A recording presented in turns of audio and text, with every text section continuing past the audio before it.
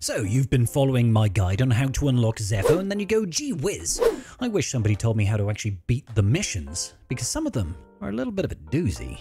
Let's break this down. Here we are on wonderful Zeffo, ladies and gentle beings of the tribe, and welcome back. I'm your boy Scribble, and today we're going over combat missions and special missions. Isn't it marvelous? Firstly, why would we want to do this? Well, let's take a look at the rewards. If you hit the first tier, you get some Chirotech, which is nice, and some Get 3 currency. Lovely. If you hit the second tier, you've got some more Chirotech and even more Get 3 currency. It's actually quite significant, I'd say. And then if you hit the final tier, you max out this sector, you do earn yourself an extra star for the entirety of TB, which is lovely. I do think it's worthwhile, and what you can do, obviously, is once you've unlocked Zeffo, you can always just preload up to the point before and then look to max it out afterwards. Now, you are going to want to maximize the operations or platoons, however you want to call it. So if you need to spread that over multiple phases, do so. It is very important because it gives you the access to the event special ability over here. Super, super important, okay? So the level 1 over here, when you use it, you will essentially grant a buff called the Boon of Aileram, which gives you a stacking 10% mastery every time you use a special ability. If you then use that special event ability on the same character who has the level 1, it will upgrade to level 2. When the level 2 buff is on there, it's called Boon of Mictrol. Mictrol is an interesting word. At the start of this character's turn, grant each ally every non-unique buff they had, excluding stealth and taunt for 2 turns. This is hugely beneficial, and it works really well with certain teams in particular that we'll get to in the Unaligned Force User mission. At level 3, it's even better. You put it onto a level 2 character, that's how they get the level 3. Now, if you've already got the level 3, when you use the event special ability on that character, it will pass all level 3s to all your allies. So I will say it's better to focus on one person. So say you've got JMK, for example, just use the Boon ability on him 3 times to get him up to the 3 tier, then use it one more time and he'll pass it to all of his allies. Very, very useful. Okay, so what does the level 3 Boon do? This one is super useful if you don't have a whole lot of stunner characters available. At the start of this person's turn, you stun all enemies that have got less than 10% health. Okay, now that can be resisted. It's not a guaranteed to stun. It does go through a tenacity check, so potency comes into play a little bit there. And when you use a basic ability, if the target is stunned, you inflict massive damage, which really helps you clear through the waves very, very quickly. Alright, so now that we've got that nuance out of the way, I want to start off with the harder missions and then work through the CMs. We're going to start off with the special mission. The special mission, you need to be using clones to do this. Now, it can be any of the clones in the game, including Omega. Yes, she is apparently a clone trooper. I know, it's news to me too. Now, you can do it with the 501st, but if you have Bad Batch available, highly recommend you do Bad Batch. I could obviously only do this mission once, so I only have Bad Batch footage for you. But don't worry, we don't need to take in Omega. This is the setup that I went with. I'm going in with Hunter, obviously all of the Bad Batch, Hunter lead, and have Rex, and try to put him in the 5th slot. It's always best to have Rex, Captain Rex over here in the last slot. I find this to be the best setup to use. Captain Rex gives you so much more survivability and has an AoE tenacity down, which is so useful when you're trying to stun people. The first wave is the tricky one when it comes to this special mission. You've got these 3 droids that you do see within the Fallen Order game. You can only defeat these when they are stunned. This is why Bad Batch are so good, because there's so many uses of stuns. They do ridiculous amounts of damage, alright? Ignore the event special ability to begin with when we're working on this, because all we want to do is try and get those stuns rolling, alright? So, at this point, you can probably put the event special ability once. I'm using it on Captain Rex because he's going to be taking the most turns for me. And you just want to look to try and control the enemy team. Keep them stunned, because the amount of damage that they can deal, and this is no joke, is enormous. So, stun them and focus down on one character at a time. Don't worry too much about passing that buff. Your main priority is killing each individual unit at least once. I like to start with the secondary units because it feels like they have less health overall, so it's easier to chew through them, leaving you with just one guy, because if they start getting their AoE off, it does so much damage that it's not worth even thinking about. passing back and forth here. Obviously, you've got a stun with Tech's AoE bomb here. You've got a stun with Wrecker's AoE if he has got all of his stacks of Fury or whatever it's called. And I believe Captain Rex has also got a stun on his first special. So I'll go ahead and just pop. Come on, get that Tomb Guardian down. Come on, that AoE there can really hurt. That was low damage for them, but it can really hurt. So I think we decide to try and just finish off this Tomb Guardian. That's what we want to do, get rid of him. And then I'm healing up here, but we could have used the event special ability if we wanted to try and get it up there. So we've got 2 uses right now on Captain Rex. At 3, he'll have all of the maximum benefits, but I don't think it's necessary for this one. I think you can safely ignore it if you're going in with Bad Batch and Captain Rex. Calling into the assist. Now, obviously, we can't kill this guy until he's stunned.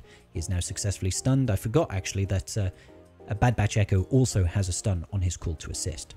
Now, the second wave, we face off against a Jedi Master and her Padawan. You actually hear about this in a Force Echo in the Fallen Order game.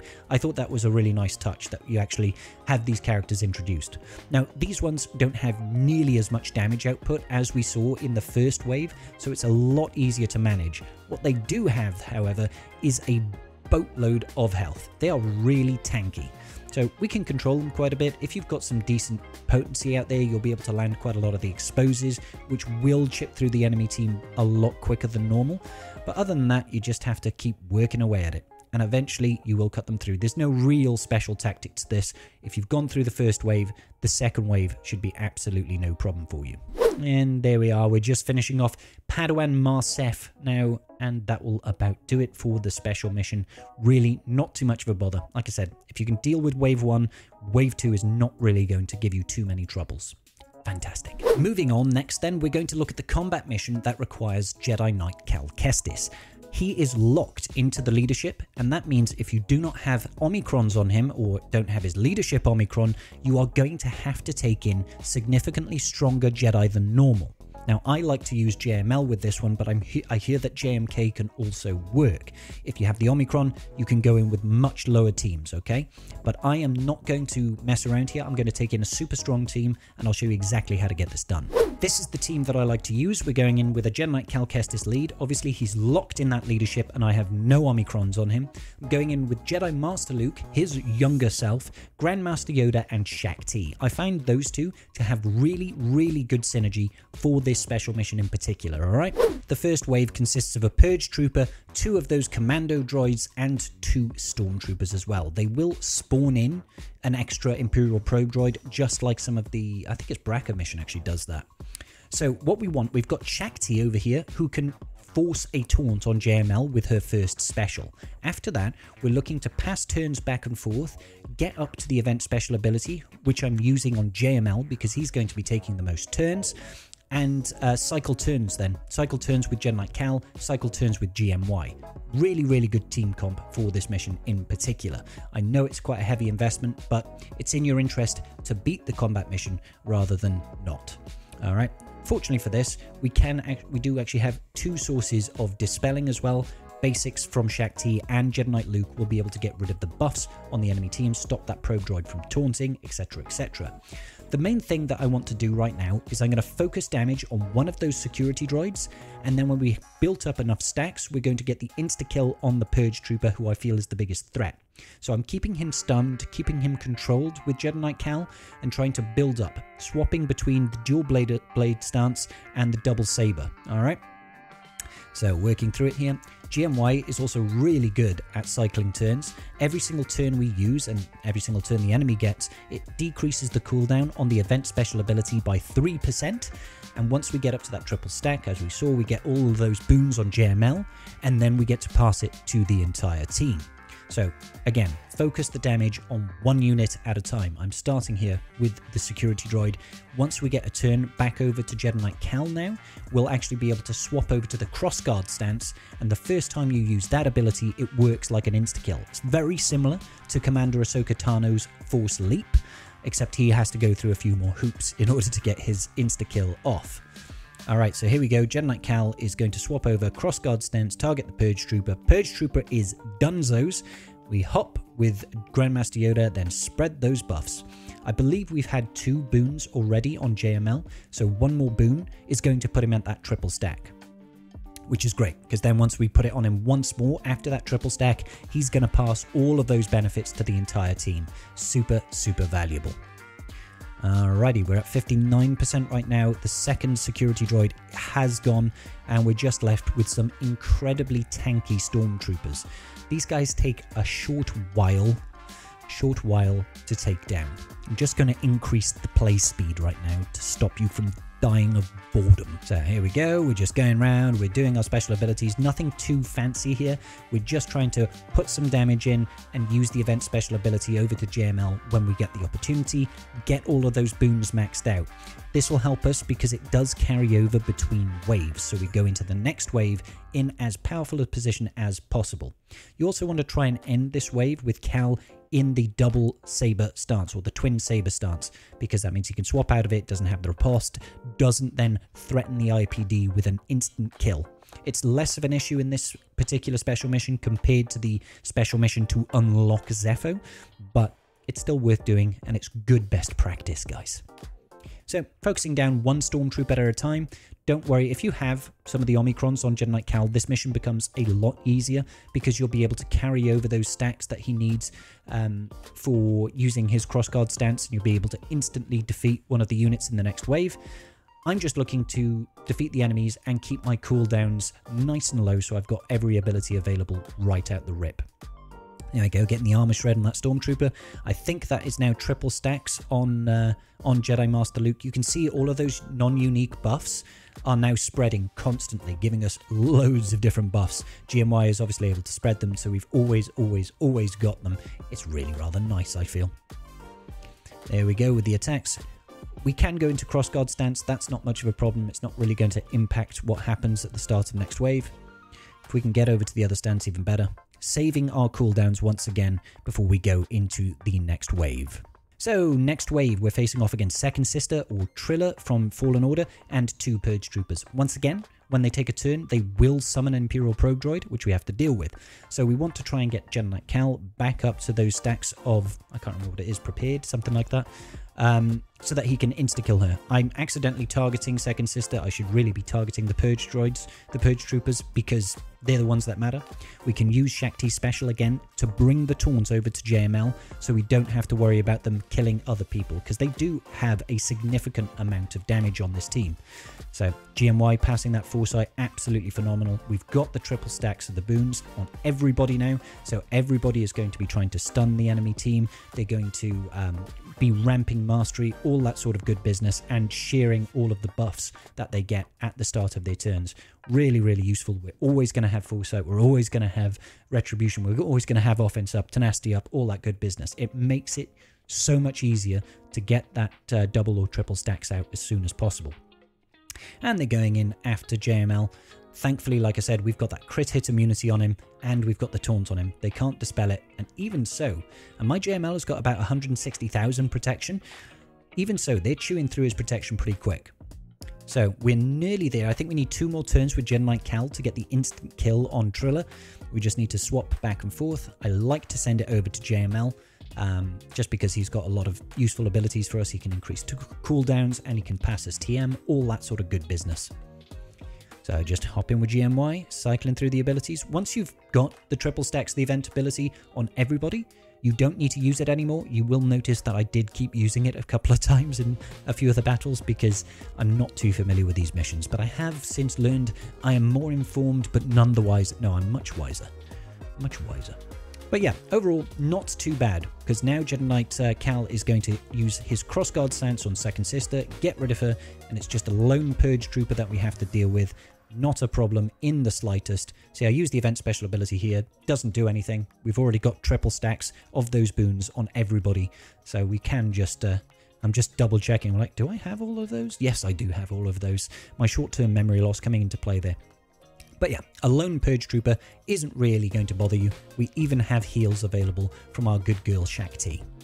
And that's going to about do it for this one. That combat mission done and dusted, not too many issues. Now, I consider the Unaligned Force User mission to be relatively difficult just because it's got a smaller collection of characters that we can pick from, but I did come up with a team that I feel is probably the most ideal. So let's take a look at that. We're going in with GL Rey. I'm taking in Cal Kestis, Ahsoka Tano Fulcrum, who is so good for this mission, JTR, and Ben Solo. Now, you don't need Ben Solo, but it does improve your odds. If you don't have Ben Solo, you could throw in Commander Ahsoka Tano, you could throw in Stick Rey, I don't recommend it, or you could throw in CLS. Seer doesn't really bring a whole lot to this team, and I wouldn't necessarily recommend going in with a Seer lead. I just don't think it adds a lot of value here. Rey is going to be your best bet, especially if you've got Ben to help out. So Wave 1 starts us off with 2 Purge Troopers and 2 of those Commando Droid thingy-mabobbajiggers. Now, I like to try and get that Lifeblood over there on JTR at the rip, and you'll notice how quickly they get our Rey into damage immunity. Stupid quickly. But it's not too much of a big deal, because as long as we've got Ben over there, we can't lose our Rey, for one. And secondly, it does give us the opportunity to immediately use a Whirlwind, and that can help us get rid of these Purge Troopers. Now, Ben's second special does dispel all buffs on the team, so we can use that to get rid of taunts. Unfortunately, we could have killed that Purge Trooper there, but I used a basic with the second special with OG Cal. So I put the healing immunity out there. We've got another Whirlwind. I'm sending it over to the other Purge Trooper. I was hoping to get the kill on the first one with the collateral damage, but we didn't quite make it. And there we've got rid of him. So we can go into Ultimate here, which is going to protect us from damage. We've used 1 stack of the event special ability on Rey already. We want to try and get through to 2 and then 3 as quickly as possible. I probably should have used that Dispel over there on the Commando Droid, the Security Droid, sorry, not Commando Droid, to get rid of him. But hey, Fulcrum just does so much good damage here. Highly recommend you guys get Fulcrum up. She's really useful in a Seer team in TW and in GAC actually, with Malicos in particular. Unfortunately, we can't use Malicos in this planet. Alrighty, so taking down the units one at a time. If you kill enemies with Ben Solo's second special, he actually ramps 10% offense for each kill, so that's good to know. Unfortunately, that benefit doesn't carry over between waves.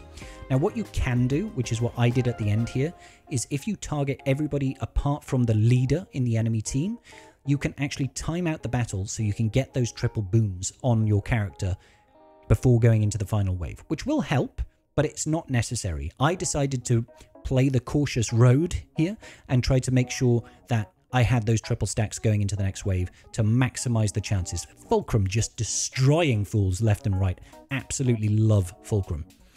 Alright, so I'm just using basics here. We've got the ultimate coming out of Rey. Look how much health these guys got. They are so tanky. So tanky. So yeah, like I said, when you get to this point, if you want to, you can choose to just try and whittle away very, very slowly and time out the battle, essentially, so that you can keep on using that event special ability, get all 3 boons on Rey, throw 1 more on her, so she'll pass all 3 boons to the entire enemy team. Not necessary, but if you really, really want to guarantee the victory, then that's what I recommend you do. Cal is able to heal up Rey all the time, so as long as she's over 50% health, Ben can't die. And if Ben can't die, Rey can't die. So it's a useful thing to have. Very useful thing to have. So I think we've used the boon twice on Rey so far. Maybe 3 times? I haven't been keeping track. I do apologize. But I'm just going to constantly be using the Lifeblood, targeting over to JTR over there, just to try and keep her alive. I could potentially throw it on Fulcrum. That'll make her deal more damage and keep her alive a little bit longer. The good thing is once we've got that second stack of boons on JTR, on Rey, sorry, whenever we use that first special from Fulcrum, she's going to be gaining a load of buffs, which means her second attack does so much damage. I'm not using it right now because I'm actually trying to slow down the battle here. I'm not hurting the IPD. I'm just trying to keep things slow so we can keep using that event special ability. Look, we're at 92%. We should be at 95 now. Oh, 93. Oh, this one's only going up by 1%. It's different to the previous wave. Oh, looks like it did more damage there. All right, so here we go. We've passed it over. Everybody has got the triple stacks now, so I can quite comfortably finish off this wave. Everybody's got the maximum boons possible, which maximizes our chances of winning. Now, I chose not to use Whirlwind there. Whirlwind will get me rounded to the next wave immediately. I wanted to keep it available for the boss in the next wave, but you don't have to do it. Honestly, just go in. If you've got your ultimate available, that does far better damage than the Whirlwind to the boss. So just kill this Stormtrooper, and we'll go over into wave 2. So wave 2, we're facing off against an AT-ST, again, just like the Fallen Order game. I think you've fight one in this map in the game. And you'll notice it's incredibly tanky, but it is able to be armor shredded, it is able to be stunned, all sorts of business. Watch Fulcrum just go to town now. Prap does just as much damage as Rey did with her Whirlwind, and then we're going to go into the ultimate with Rey to do maximum amounts of damage. So straight into the ultimate, we've got the maximum buffs we possibly can, so every single time we're using special abilities, we're ramping our mastery, which means more and more damage. Booyah!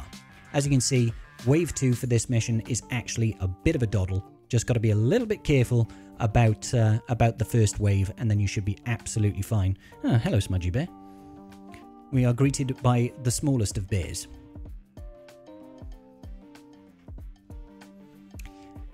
And eventually, it all should be golden. Look at all those buffs over on Fulcrum, so when she does her hits, bam!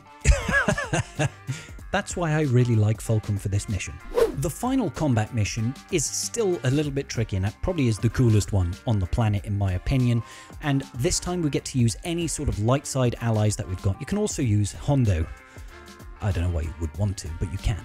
The team that I use is JMK with Cat and Padme. We're throwing in General Kenobi and C-3PO. I'm not saying by any stretch of the imagination that this is the best team, but I found good luck using this team regardless. So Wave 1 is kind of cool.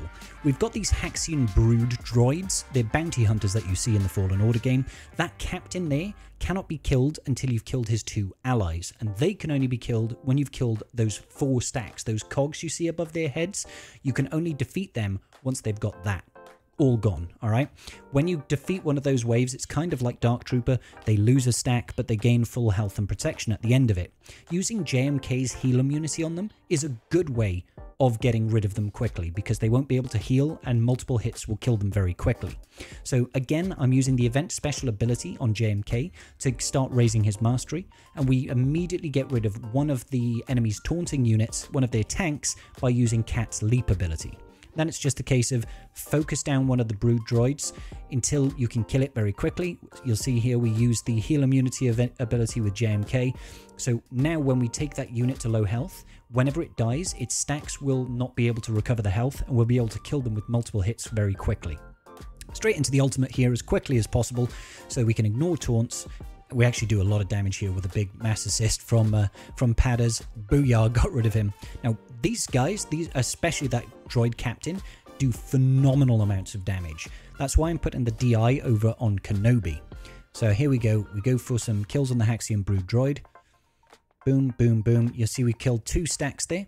So next up, when we hit them one more time, because he's got an expose, that's also going to trigger, and we'll do some decent damage there. That Brood captain cannot be killed until we've killed his allies. So watch out. See, the damage is huge. The only reason our Kenobi has survived is because of that bonus protection stopping the critical hits coming through.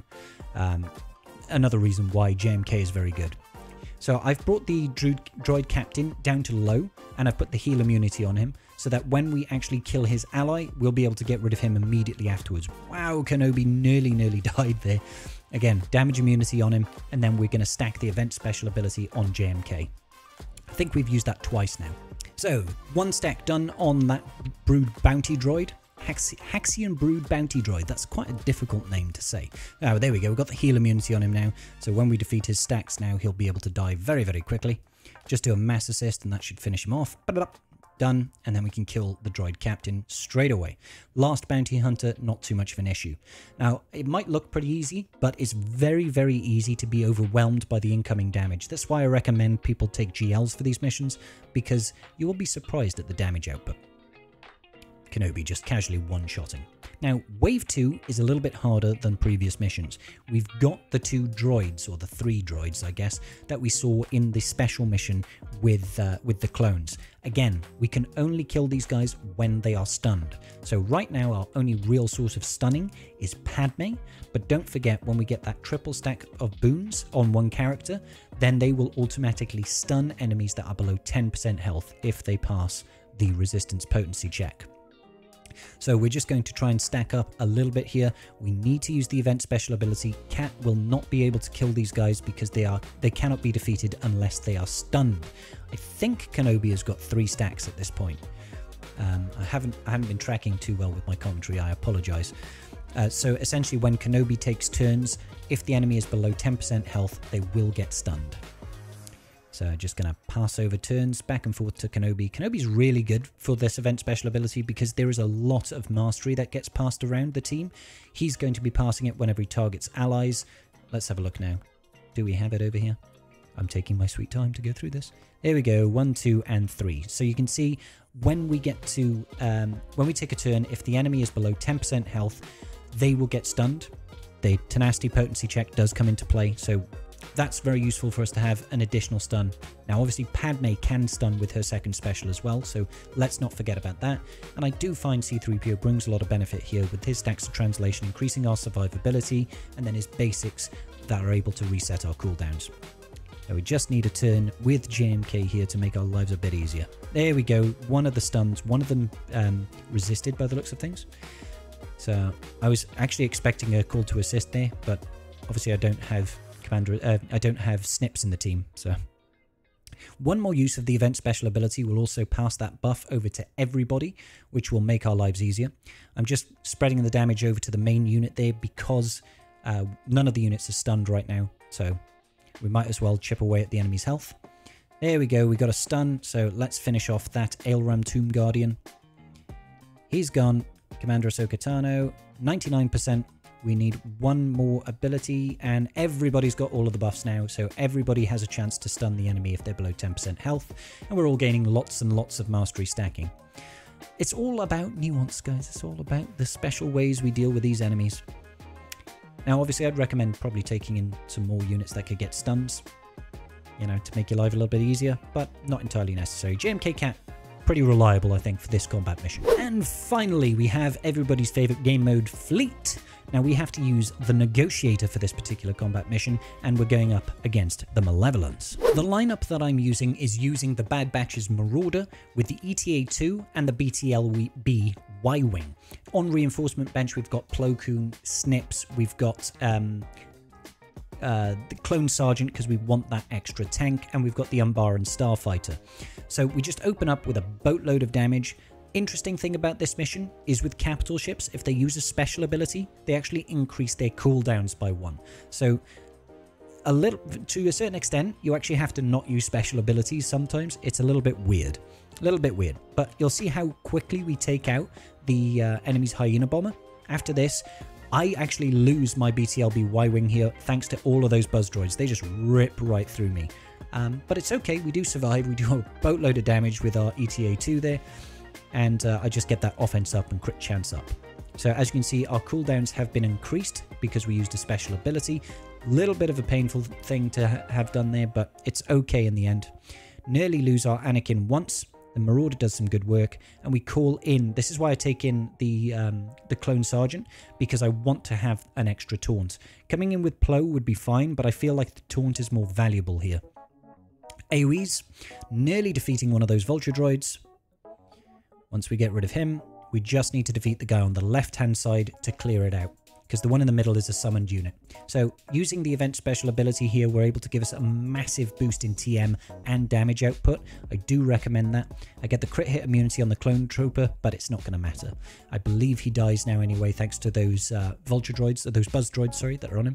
Oh no, we just come in with the AoE with the ATA-2 and finish it off for a good amount of points. And there you have it, ladies and gentlebeans of the tribe. That is your introduction to the Zeffo missions. I will try to get some recorded footage of me using 501st clones the next time this event comes round, and I'm sure we can dial in the strategy for those of you that don't have Bad Batch. Marvellous. Make sure you give me a little bit of a like and a subscribe, please, guys. We're pushing for that 10k, and I could really use your help. It doesn't cost you a penny, and you get to see my beautiful bald head every single day. Beautiful. All right, until the next video, peace out, and may the Force be with you.